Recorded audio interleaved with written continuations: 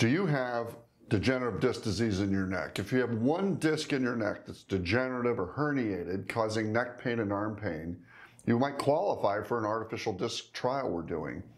We're running clinical trials through the FDA, and one-level artificial disc replacement is being done through a company called Synergy Spine Solutions. So if you go to our website and look up Synergy Clinical Trials, or you email my research department, which is research@spine.md, you can learn more about that trial. Also, if you go to clinicaltrials.gov and search for Synergy disc, you can read about the artificial disc replacement trial there.